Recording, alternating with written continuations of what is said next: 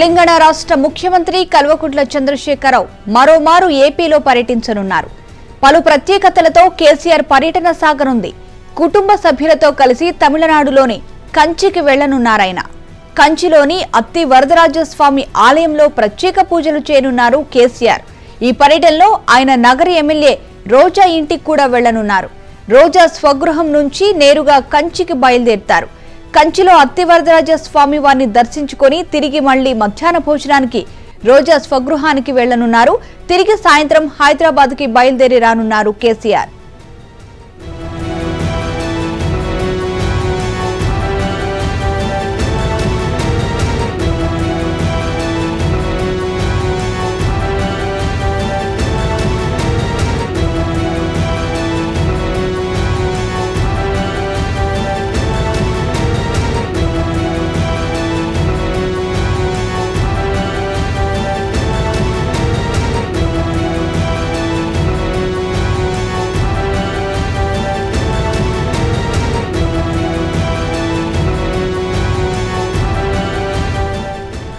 Right, Telangana రాష్ట్ర ముఖ్యమంత్రి కేసీఆర్ మరోమారు ఏపీలో పర్యటించనున్నారు. ఇదే అంశానికి సంబంధించి మరింత సమాచారం మా ప్రతినిధి గోపీనాథ్ అందిస్తారు. గోపీనాథ్, కేసీఆర్ ఏపీ పర్యటన ఎలాంటి ప్రాముఖ్యతను సంతరించుకుంది? అప్డేట్స్ ఏంటి?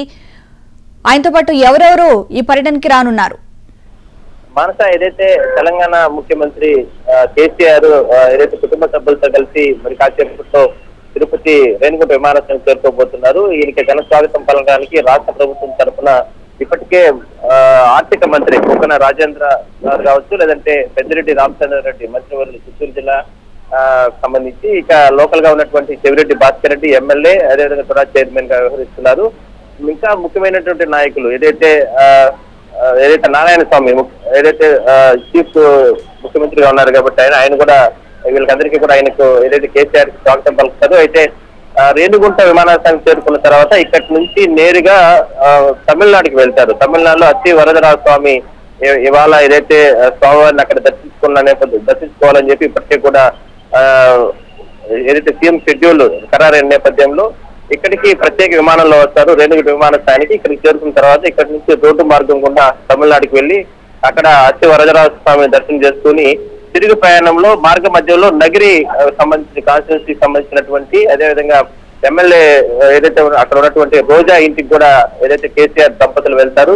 అక్కడ మధ్యాహ్నం 1:30 గంటకు అక్కడికి వెళ్లి అక్కడ ఏదైతే రోజా వాళ్ళ ఇంట్లో కూడా అక్కడ మధ్యాహ్నం భోజనం చేసిన తర్వాత కాసేపు అక్కడే ఉంది. దాని తర్వాత నేరుగా తిరుపతి విమానాశ్రయం చేరుకుని రిటర్న్ హైదరాబాద్ వెళ్లే అవకాశం అయితే కనబడుతుంది.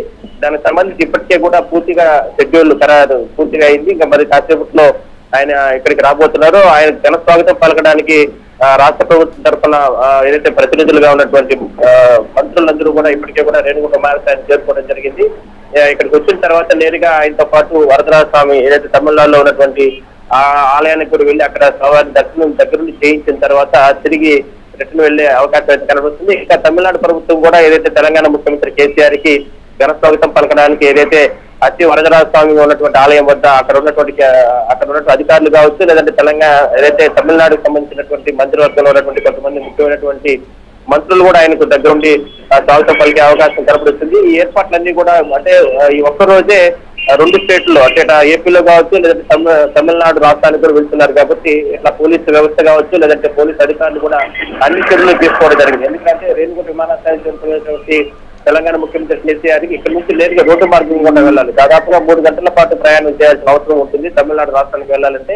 కాబట్టి చాలా పకడ్బందీ ఏర్పాట్లు కూడా పోలీసులు కూడా చిత్తూరు జిల్లా యంత్రాంగం, తిరుపతి అర్బన్ పోలీసులు కూడా చాలా పకడ్బందీ ఏర్పాట్లు కూడా చేయడం జరిగింది. మనసా, అయితే గోపీనాథ్, కేసీఆర్ కి ఎవరెవరు స్వాగతం పలకనున్నారు? ఎవరెవరు ఎయిర్పోర్ట్ కి చేరుకోనున్నారు? అంటే ప్రధానంగా ఏపీకి సంబంధించినటువంటి ఆర్థిక మంత్రి బొగ్గన రాజేంద్ర ప్రసాద్, అదేవిధంగా ఇక్కడ పెద్దిరెడ్డి రామచంద్రారెడ్డి, అదేవిధంగా చెవిరెడ్డి భాస్కర్ రెడ్డి, నారాయణ స్వామి ఏదైతే ఉన్నటువంటి మంత్రులుగా ఉన్నారు కాబట్టి వీళ్ళందరూ కూడా ఆయన ఘన స్వాగతం పలుకుతారు. ఇక కాళహస్తికి సంబంధించినటువంటి ముఖ్యమైనటువంటి నాయకులు కావచ్చు, లేదంటే జిల్లాలో ఉన్నటువంటి వైసీపీకి సంబంధించినటువంటి ముఖ్యమైన నాయకులు కూడా సీఎం కేసీఆర్ కి ఘన స్వాగతం పలుకుతారు. గతంలో తిరుపతి పర్యటన వచ్చినప్పుడు తిరుమలకు వెళ్ళినప్పుడు తిరుమల స్వామివారిని దర్శనం చేసుకున్న తర్వాత రిటర్న్ వెళ్లే సమయంలో చెవిరెడ్డి భాస్కర్ రెడ్డి ఏదైతే జగన్ కి అత్యంత సన్నిహితులు, అదేవిధంగా కూడా చైర్మన్ ఎమ్మెల్యేగా చంద్రగిరికి ప్రాతినిధ్యం ఇస్తున్నట్టు చెవిరెడ్డి భాస్కర్ రెడ్డి ఇంటికి కూడా కుటుంబ సభ్యతంగా తెలంగాణ ముఖ్యమంత్రి కేసీఆర్ వెళ్ళారు. అదే స్థాయిలోనే ఇప్పుడు వైసీపీ సంబంధించిన రోజా ఇంటికి కూడా నేరుగా వెళ్తుంది. ఎందుకంటే వెళ్లే దారిలోనే కాబట్టి ఒకసారి తమ ఇంటికి వచ్చి స్వాగతం అంటే ఇక్కడికి వచ్చి వెళ్ళాలని చెప్పి రోజా విజ్ఞప్తి చేయడం, దానికి సానుకూలంగా స్పందించినటువంటి కేసీఆర్ వెళ్లే మార్గంలోనే కాబట్టి ఒకసారి అట్లా వెళ్లి కుటుంబ సభ్యులతో మాట్లాడిన తర్వాత రిటర్న్ వెళ్దాం అనుకున్నారు. అదే స్థాయిలోనే రిటర్న్ వచ్చే సమయంలో మాత్రం మధ్యాహ్నం ఏదైతే అక్కడ కూడా లంచ్ చేసి దాని తర్వాత తిరిగి వెళ్లే ఎందుకు అన్ని ఏర్పాట్లు కూడా పూర్తి చేయడం జరిగింది. అయితే గోపీనాథ్, ఇందాక మీరు అన్నట్లు చెవిరెడ్డి భాస్కర్ రెడ్డి ఇంట్లో గతంలో కూడా ఆయన తిరుపతి పర్యటనకు వచ్చినప్పుడు కేసీఆర్ ఇంటికి వెళ్ళి వాళ్ళ ఆతిథ్యం స్వీకరించినటువంటి పరిస్థితి, ఇప్పుడు మళ్ళీ రోజా వాళ్ళ ఇంటికి వెళ్ళి వాళ్ళ ఆతిథ్యం స్వీకరిస్తున్నటువంటి పరిస్థితి. అంటే కేసీఆర్ ఎప్పుడైతే ఏపీ పర్యటనకు వస్తున్నటువంటి నేపథ్యంలో ఇలా వైసీపీ నేతల వాళ్ళ ఆతిథ్యాన్ని తీసుకోవడాన్ని ఎలా చూడొచ్చు అంటారు? అంటే కొన్ని సత్సంబంధాల కోసమే కేసీఆర్ ఈ విధంగా వెళ్తున్నారని అనుకోవచ్చా? ఖచ్చితంగా. ఎందుకంటే గతంలో కావచ్చు, అంటే గతంలో వైసీపీ ప్రభుత్వ అధికారులు కోరినప్పటికీ కూడా ప్రతిపక్షంలో ఉన్నప్పుడు కూడా ఉన్నటువంటి కేడర్ అంతా కూడా అంటే ముఖ్యమైన నాయకులందరూ కూడా ఏదైతే తెలంగాణ ముఖ్యమంత్రి కేసీఆర్ కుటుంబంతో అత్యంత సన్నిహితులుగా ఉంటారు. అందులో భాగంగానే ఇప్పుడు ఏదైతే తెలంగాణలో కావచ్చు లేదా ఇక్కడ ఏపీలో కూడా వైసీపీ ప్రభుత్వ అధికారులకు చెప్పిన తర్వాత కుటుంబ సభ్యుల్లో లాగా వీళ్ళందరూ కూడా కలిసిపోయిన పరిస్థితి. అందువల్లనే గతంలో తిరుమలకు వచ్చినప్పుడు స్వామివారిని దర్శనం చేసుకున్న తర్వాత ఒకసారి తమ ఇంటికి వచ్చి తమ ఆతిథ్యం స్వీకరించి మీరు తిరిగి వెళ్లాలని చెప్పి ఏదైతే చెవిరెడ్డి భాస్కర్ రెడ్డి ఆయన కోరడం వెంటనే దానికి ఎక్కడ కూడా తిరస్కరించకుండా సీఎం కేసీఆర్ సరే వెంటనే నేను వస్తానని చెప్పి వెంటనే ఆగమేఘాలపైన ఏదైతే ఆయన నేరుగా వెళ్లి చెవిరెడ్డి భాస్కర్ రెడ్డి ఇంటికి కూడా వెళ్ళిన పరిస్థితి. ఇదే సమయంలో ఇప్పుడు నేరుగా అచ్చిరి వరదరాజస్వామి తమిళనాడు రాష్ట్రానికి వెళ్తున్నాడు కాబట్టి రోడ్డు మార్గంలోనే రోజా ఉన్నటువంటి నివాసం ఉండడం, అందువల్లనే అక్కడికి వెళ్లి ఆమె ఆతిథ్యం కూడా స్వీకరించి తిరిగి వెళ్లాలని చెప్పి ఆయన నిర్ణయించుకున్నాడు. అందువల్లనే ఇంక ఈ దారిలో వెళ్తారు కాబట్టి ఇదే గ్రామం గుండా వెళ్తారు కాబట్టి ఖచ్చితంగా ముఖ్యమంత్రి కేసీఆర్ ని మనం స్వాగతిద్దాం, ఖచ్చితంగా తమ ఇంటికి ఆహ్వానిద్దామని చెప్పి రోజా కూడా స్వాగతం పలికారు. అందువల్లనే కేసీఆర్ కూడా కుటుంబ సభ్యులతో నేరుగా వెళ్ళారు.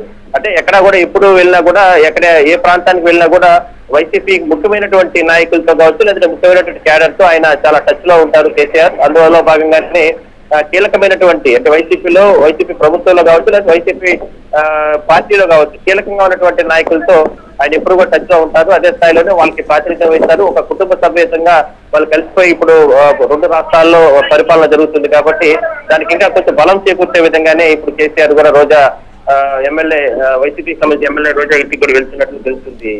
రైట్ గోపీనాథ్.